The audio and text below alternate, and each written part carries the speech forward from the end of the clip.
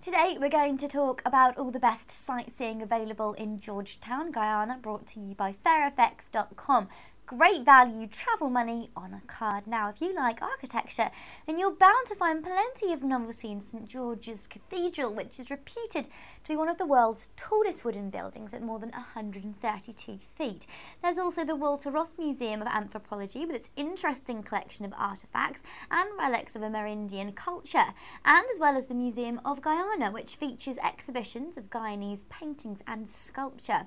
Another interesting piece of architecture is the Umana Yana, erected by the Waii Amerindians in 1972. The structure is palm thatched and considered an honoured attraction, and apparently its name means meeting place of the people. Finally, there's the beautiful botanic gardens featuring Victorian bridges, pavilions, palms and tropical flora. The gardens are also home to huge lily pads of the Victoria Regia lily, Guyana's national flower, which was first discovered in the Berbice River. Get your foreign currency at fairfx.com. You can't say fairer than that.